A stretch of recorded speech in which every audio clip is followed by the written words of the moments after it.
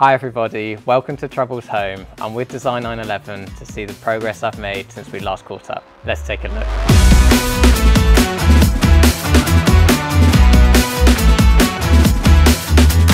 Trouble has gone through quite the transformation, and you may be looking at her and think she's gone backwards, which you wouldn't be wrong. She's been completely stripped down. The strip down in the end took just over 30 days. And once she was unstripped, I got her sandblasted, which uncovered quite a few horror stories. Her bodywork wasn't necessarily in as great a condition as I originally thought.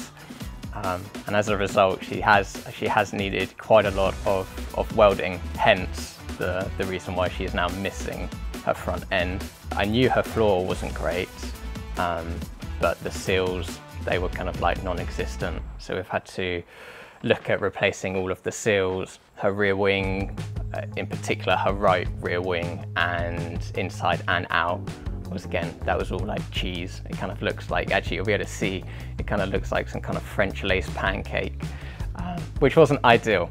And again, same kind of story when you head to the back of the car. And you might be wondering why she's in a shade of pistachio green. I've taken this opportunity to get some protection on areas of the car that are going to get closed up.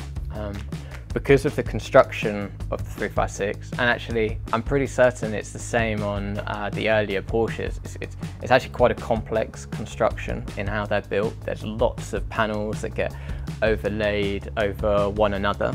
I'm doing as much as I can to protect all of those areas on the car as possible. So we've been able to pretty much rebuild the front end of Trouble's battery box. As you can see, the battery box is looking much more like what it should do. There are no holes. There is a floor for the battery to sit in. And her longitudinals, where most of the strength is in a Porsche 356, they're also well on their way to being put back. And one of the questions that I actually got a lot was, how am I going to fix the rust? I knew the process of fixing the rust, of cutting out the rusted panels and putting in new panels. But obviously the question is where do you get that new panel? Unfortunately, Danks, they're making lots of these panels. Almost all of the panels that I've replaced on Trouble are Danks panels that I have sourced from Design 911. Danks isn't based in the UK. Design 911 is based in the UK, and sourcing them through Design 911 has just been such a help. If you were like me, unfamiliar with bodywork and saw it, it was quite painful to look at. Like, there was a huge, the only way I can really describe it is like some kind of like canyon or crevasse through her right hand front wheel arch. And if you look at it now, I mean, it looks brand new. So there's been some serious progress with the bodywork.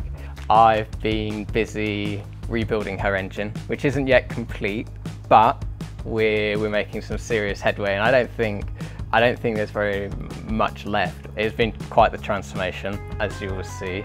And it was actually really satisfying restoring the engine because of the materials it's made from. I mean, it's an aluminium casing, so the crankcase aluminium, front cover is aluminium. It doesn't kind of corrode or rot like it would if it was steel.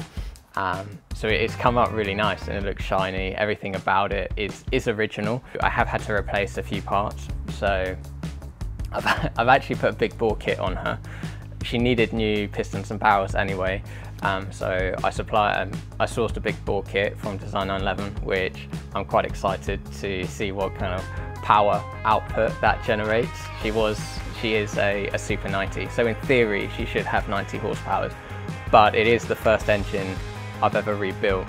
So I'm hoping by going for the big bore kit, it will give me some kind of like, I don't know, leeway, so to speak, of losing horsepower. The horsepower I lose from my engine rebuild might be gained from the big bore kit. Super excited to turn the engine on for the first time and put it on a dyno to see what kind of power it kicks out. And over the weekend I was restoring one of Trouble's carburetors. I've still got one more to go. That is actually the last real things that I need to do on the engine is refresh the fuel system. So yeah, on the weekend, I restored one of the carbs, which I think has come up looking incredible. In 6 months' time, where do I reckon trouble will be? It's a great question. I will be the first to admit the restoration has taken much longer than I anticipated. If I can have her off her dolly, back on her wheels, with her running gear on, maybe not her engine in, but her running gear on, so front suspension in, steering in, the gearbox and rear suspension on, I'd be pretty happy. And I think it's achievable, so we'll have to see. Hold me to it.